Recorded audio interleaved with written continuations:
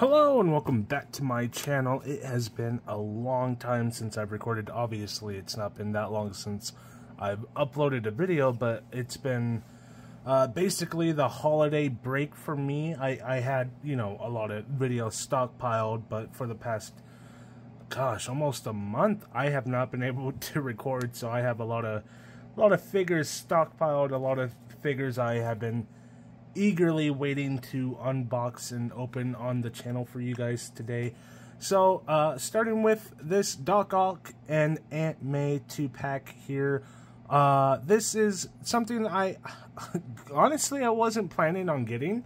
I happened to get around like $60, so I had some money to spend, and well, I've been wanting that Doc Ock from Spider-Man 2 that just got released not too long ago, a part of the No Way Home wave, kinda, a part of that little series there. But I can't find that figure anywhere, and well, I really want a Doc Ock, so I figured this is kind of like the best of both worlds. I still get a Doc Ock. It's a part of the animated Spider-Man TV series, which is something I grew up with and I am in love with. I'm not the craziest about the Aunt May figure. The Aunt May figure doesn't look all that amazing, and I don't really have any other figures to go along with really either of these two. I don't have a very strong animated collection going on. I'd like to work on that. I really want to get the Peter Parker and Alistair Smythe 2-pack. But that's also another expensive 2-pack. And then obviously there's Kraven, but Kraven's, it has that weird face. And there's a lot of figures I'd like to pick up from the animated series. But for now, this is kind of like my little introduction to Doc Ock. So that's pretty exciting. From what I've heard, this figure is pretty decent. So I guess we'll find out. And I guess we'll see how Aunt May is too. Once we get to it, but let's go ahead and let's just jump into it. Starting with the front of the box, you do have this beautiful packaging here. Obviously it's windowless, but I think windowless really excels in packaging like this VHS style packaging. I think it looks really wonderful here. If you're not a fan of the windowless packaging, obviously your opinions may vary, but I think this is where it is strongest right here, this style of packaging. You have this really beautiful artwork here of Doc Ock and Aunt May in the nice classic 90s VHS style packaging. I think it looks really good. You have this classic Spider-Man logo up there at the top. Plastic-free packaging. Hasbro down there at the bottom. On the side of the box, of course, you have the logo again one more time, and then the same artwork that's on the front, just on the side right there. On the back of the box, you have a little preview of the two figures right there. Both of them look fine. Of course, we'll get to see how they look in person here in a little bit. But, this Doc Ock looks pretty entertaining, and Aunt May, of course, looks like Aunt May. Then we have the actual VHS style of the box, so if you wanted to display it and have it look like you have some VHSs right here, there you go. This works perfectly fine. Of course, I don't care too much about that. I probably won't end up keeping this. I did, the last time I had the VHS style packaging was with the Sinister and, oh god, what's his name? Morph. I got those two figures from Hasbro as kind of like a replacement, and I kept those boxes, surprisingly enough. I actually just used them.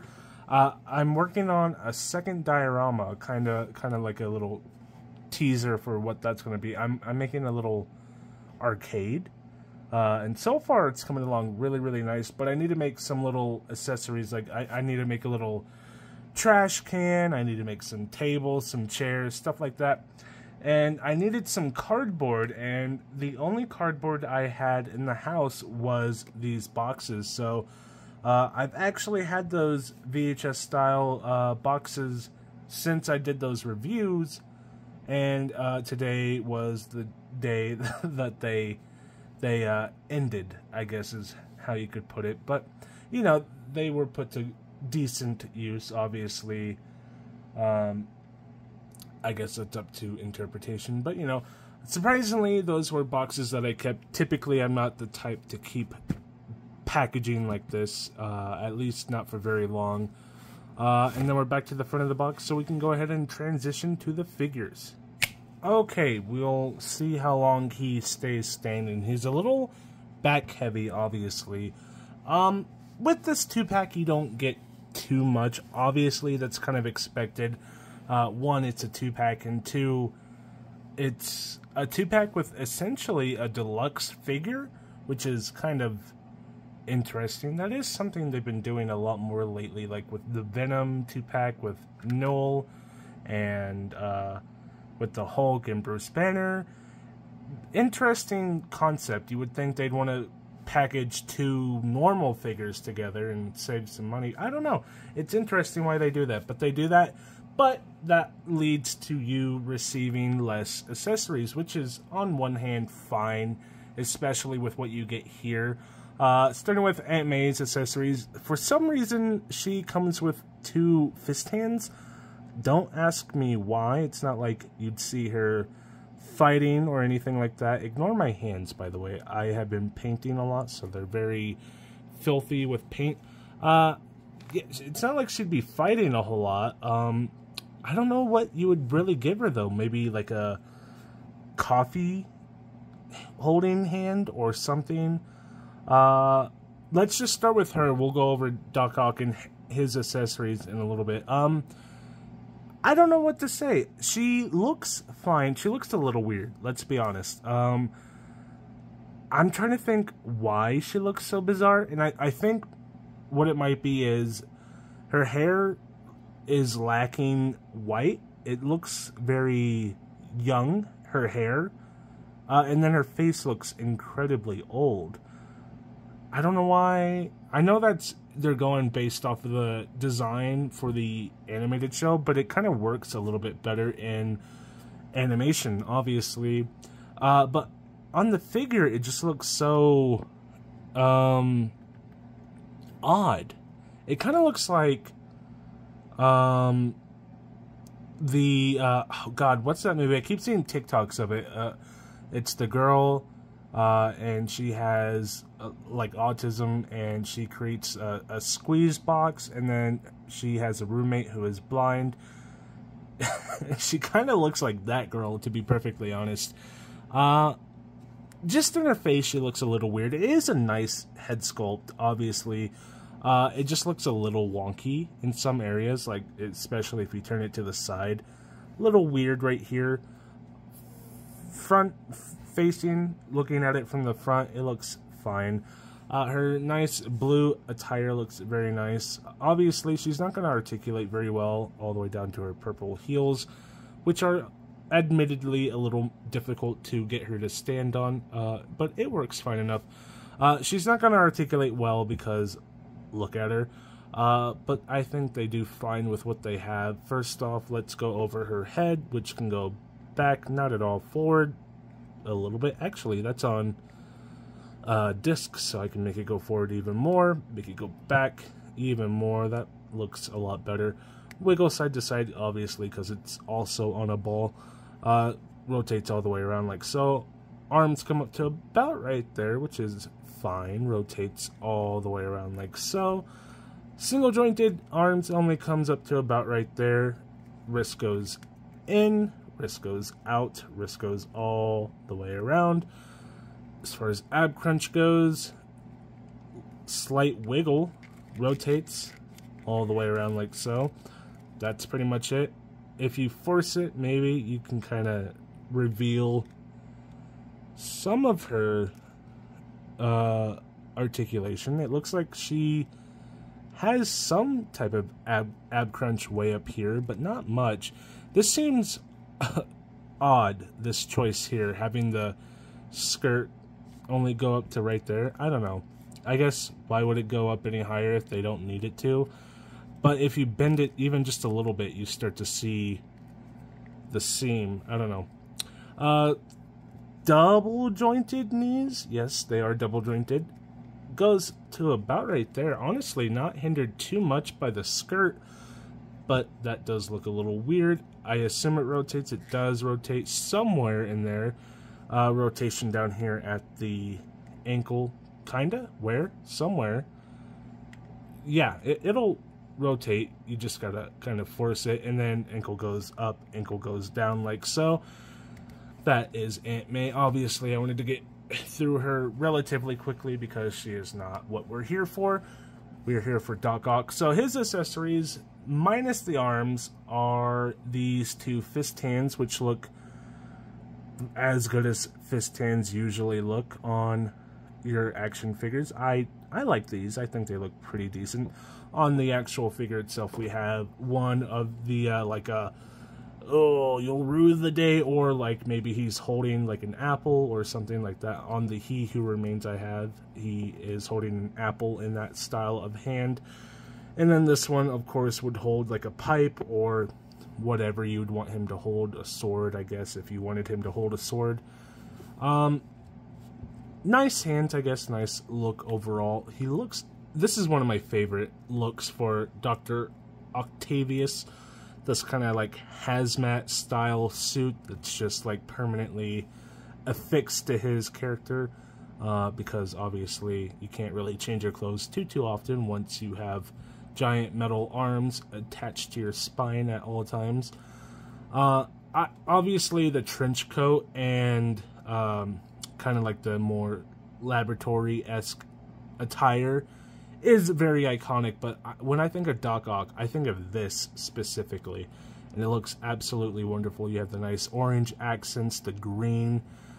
This looks so 90s, and I love it. The boots look wonderful. You have these kind of like padded areas on the boots. Same with the arms and all of that. The back, of course, this does stick out quite a bit. It has to. It looks a little wonky, but I think we can all get over it. I think we'll survive. And then these glasses look amazing. These classically 90s glasses. They are painted, like they have a reflection going on right there, which is fine. One of the things that turns me off of these animated style figures with the X-Men or with the Spider-Man animated figures, like the symbiote suit, which I really wanted to get, but the issue is they're all cel shaded, except for the ones that aren't, like this one. This one's not cel shaded, as you can see, except for the glasses. And then you go and buy like animated Peter, not cel shaded. You buy animated Spider-Man, is cel shaded.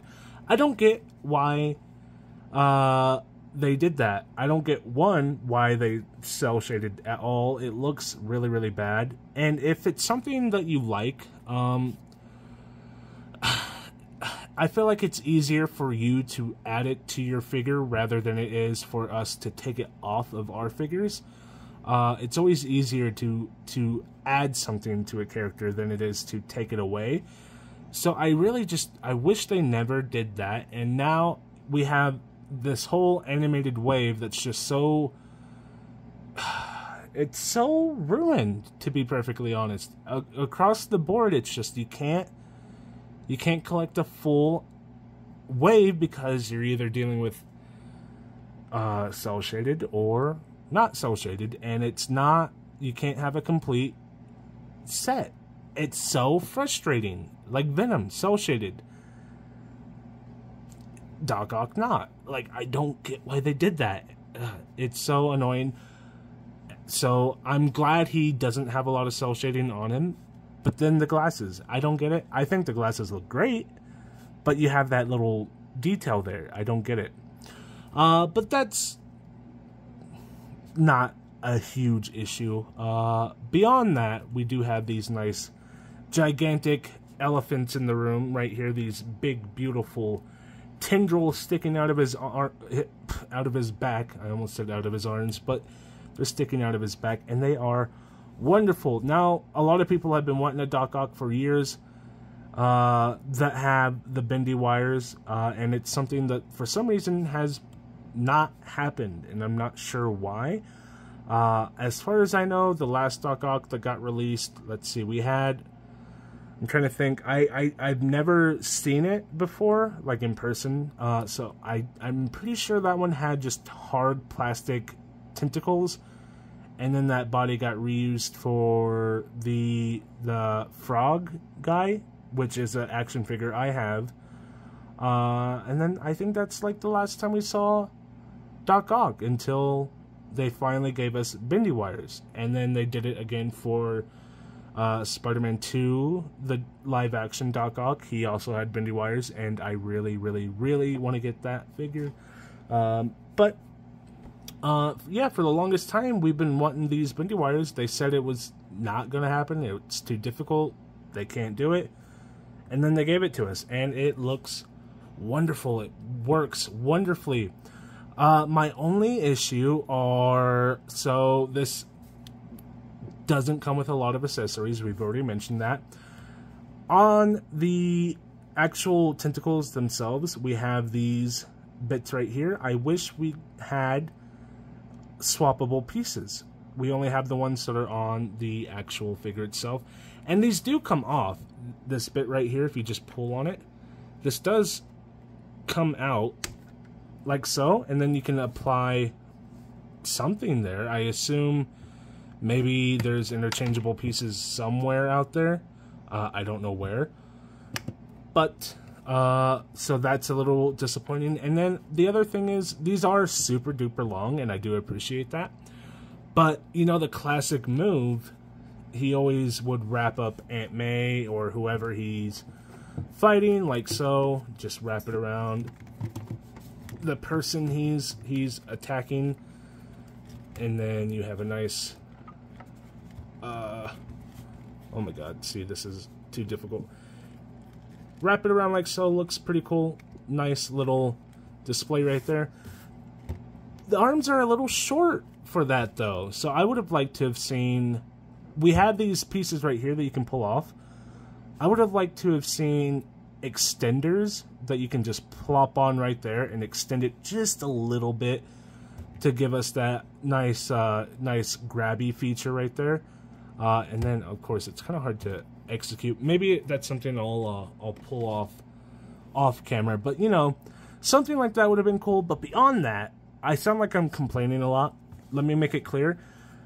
These are great. Beyond those two issues, these are absolutely wonderful. They look great. They are a little heavy, so he's going to be kind of difficult to stand.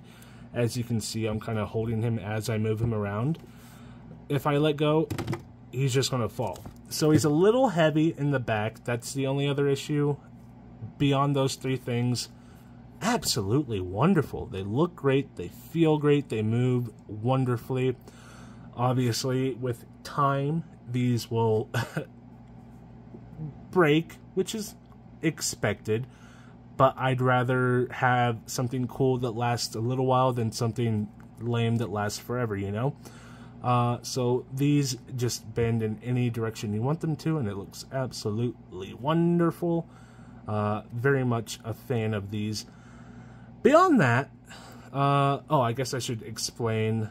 They just plug in right there. Not too difficult to get in. It's a little annoying. Just plug that in right there. You kind of have to get it perfect for it to go in, but it's not the hardest thing in the world. See, it didn't take me too long to get it done there. So I guess we can talk about the actual figure articulation, starting with the head. Oh my god, this is going to be such a pain. Maybe I should take these off while I do that. That might be the easiest thing right now. It'll ruin the look, but you know, I think we'll survive.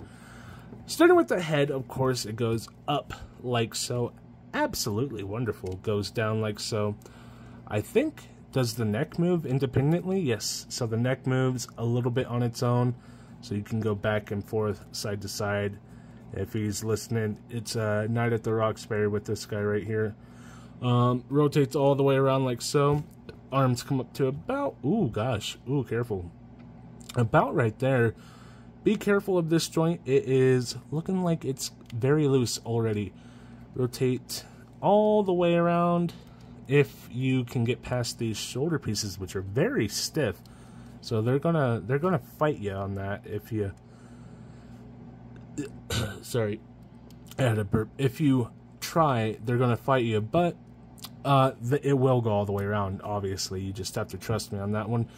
Double jointed pinless elbows can only go to about right there because these are thick on both ends. This bicep and his gauntlet right there kind of prevents him from going any further. This specific wrist can go down and up and rotate all the way around. This one right here will go in and out and rotate all the way around like so. Ab crunch is a unique aspect for this figure. It doesn't have the typical ab crunch you would see right there. It's kind of like down there. It works. You can go side to side, go forward just a hair, back just a hair.